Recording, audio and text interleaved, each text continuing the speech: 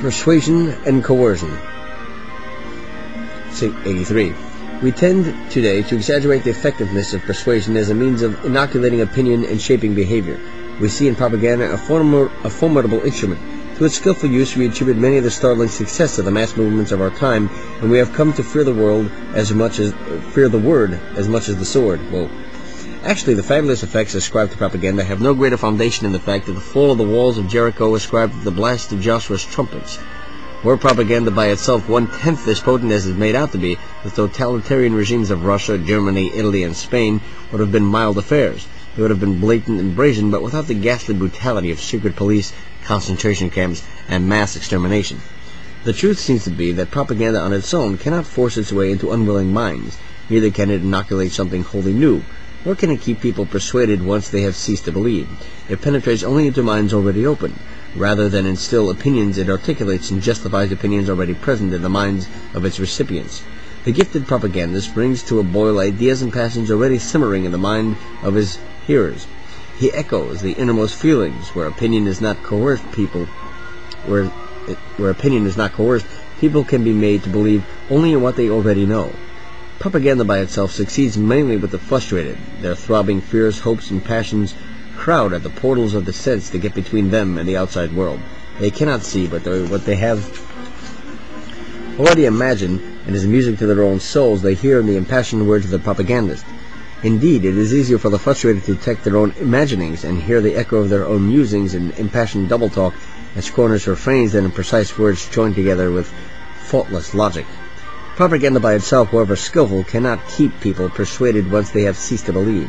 To maintain itself, a mass movement has to order things so that when people no longer believe, they can be made to believe by force. As we shall see later, Section 104, words are essentially instrument in preparing the ground for a mass movement. But once the movement is realized, words, though still useful, cease to play a decisive role. So acknowledge the master propaganda as Dr. Goebbels admits in an unguarded moment that a sharp sword must always stand behind propaganda if it is to be really effective, end quote. He also sounds apologetic when he claims that, quote, it cannot be denied that more can be done with good propaganda than by no propaganda at all, end quote. 84. Contrary to what would expect, propaganda becomes more fervent and importunate when it operates in conjunction with coercion, when it has to rely on its own effectiveness. Both they who convert and they who are converted by coercion need the fervent conviction that the faith they impose are now forced to adopt as the only true one. Without this conviction, the proselytizing terrorist, if he is not vicious to begin with, is likely to feel a criminal, and the coerced convert see himself as a coward who prostituted his soul to live. Propaganda thus serves more to justify ourselves than to convince others, and the more reason we have to feel guilty, and the more fervent our propaganda. 85. It is probably as true that violence breeds fanaticism as that fanaticism begets violence. It is often impossible to tell which came first. Both those who employ violence and those subject to it are likely to develop a fanatical state of mind. Ferrero, F-E-R-R-E-R-O, says of the terrorists of the French Revolution that the more blood they shed, the more they needed to believe in their principles as absolutes. Only the absolute might still absolve them in their own eyes and sustain their desperate energy. They did not spill all that blood because they believed in popular sovereignty as a religious truth. They tried to believe in popular sovereignty as a religious truth because their fear made them spill so much blood. The practice of terror serves the true believer not only to cow and crush his opponent, but also to invigorate and intensify his own belief. Every lynching in our South not only intimidates the Negro, but also invigorates the fanatical conviction of white supremacy. In the case of the coerced, too, violence can beget fanaticism. There is evidence that the coerced convert is often as fanatical as his adherents to the new faith as persuaded convert, and sometimes even more so. It is not always true that he who complies against his will is of his own opinion still. Islam opposed its faith by force, yet the coerced Muslims displayed a devotion to the new faith more ardent than that of the first Arabs engaged in the movement. According to Renan, Islam obtained from its coerced converts a faith ever tending to grow stronger. Fanatical orthodoxy is in all movements a late development. It comes when the movement is in full possession of power and can impose its faith by force as well as by persuasion. Thus coercion, when implacable and persistent, has an unequaled persuasiveness, and not only with simple souls but also with those who pride themselves in the strength and integrity of their intellect. When an arbitrary decree from the Kremlin forces scientists, writers, and artists to recant their convictions and confess their errors, the chances are that these recantations and confessions represent genuine conversions rather than lip service. It needs fanatical faith to rationalize our cowardice. 86. There's hardly an example of a mass movement achieving vast proportions of a durable organization solely by persuasion. Professor K.S. Latourette, L-A-T-O-U-R-E-T-T-E, a very Christian historian, has to admit that however incompatible the spirit of Jesus and armed force may be, and however unpleasant it may be to acknowledge, the fact is a matter of plain history. The later has often made it possible for the former to survive. It was the temporal sword that made Christianity a world religion. Conquest and conversion went hand in hand, the later often serving as a justification and a tool for the former.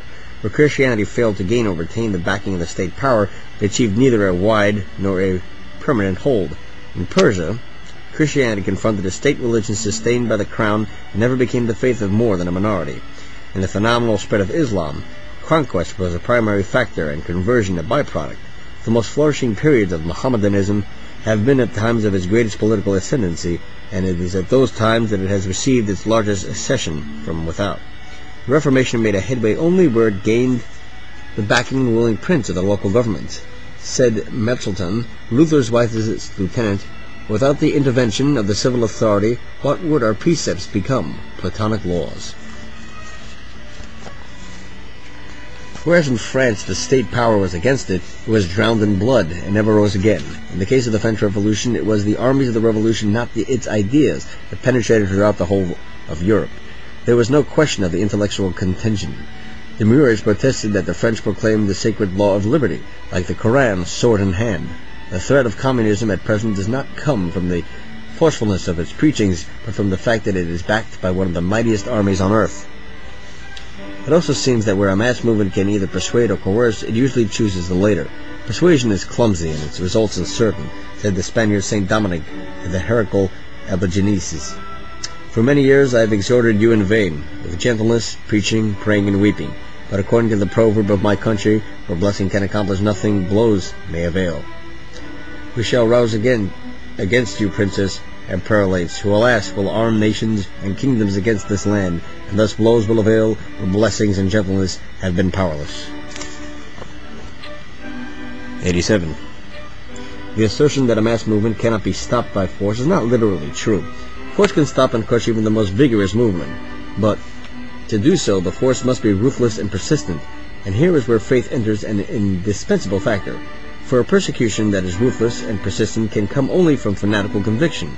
Any violence which does not spring from a firm spiritual base will be wavering and uncertain. It lacks the stability which can only rest in a fanatical outlook.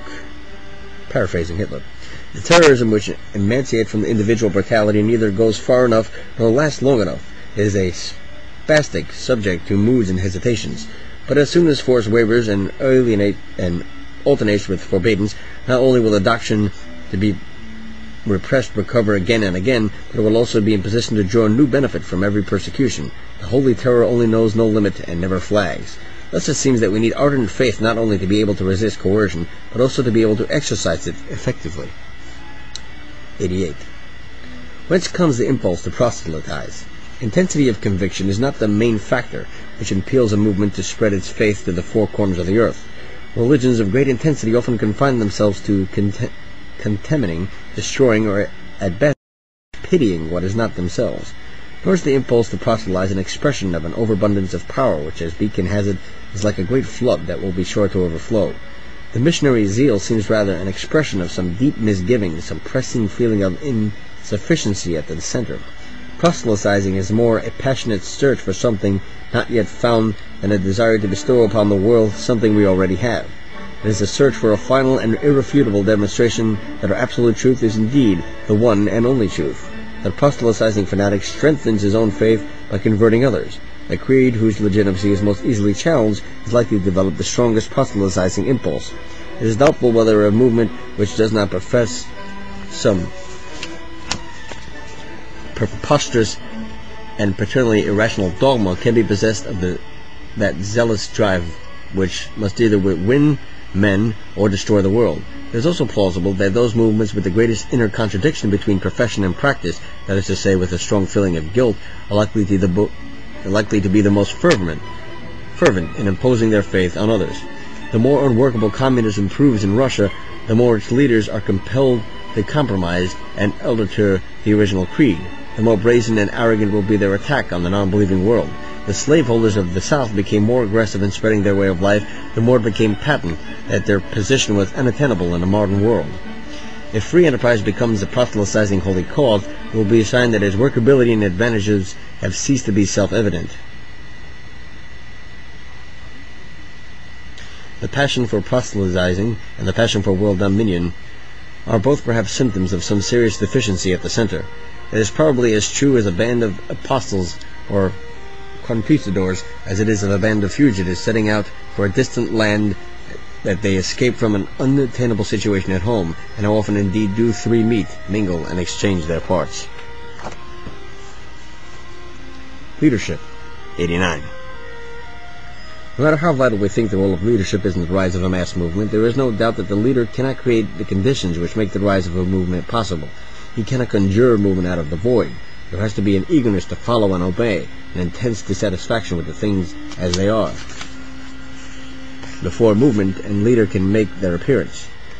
When conditions are not ripe, the potential leader, no matter how gifted, and his holy cause, no matter how potent, remain without a following. The First World War and its aftermath readied the ground for the rise of the Bolshevik, Fascist, and Nazi movements. Had the war been averted or postponed a decade or two, the fate of Lenin, Mussolini, and Hitler would not have been different from that of the brilliant plotters and agitators of the 19th century, who never succeeded in ripening the frequent disorders and crises of their time into full-scale mass movements.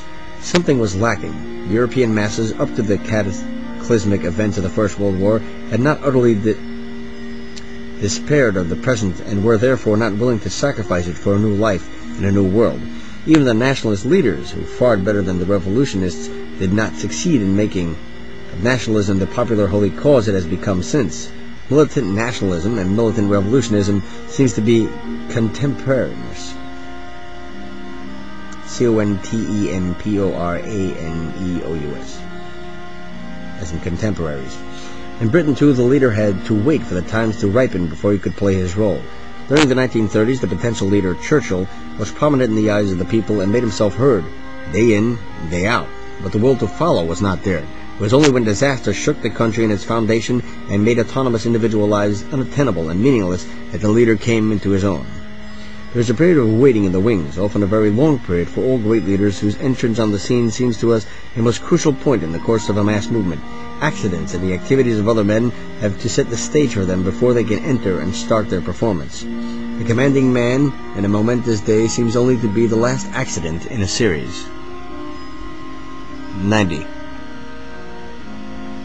Once the stage is set, the presence of an outstanding leader is indispensable. Without him, there will be no movement. The ripeness of the times does not automatically produce a mass movement, nor can elections, laws, and administrative bureaus hatch one.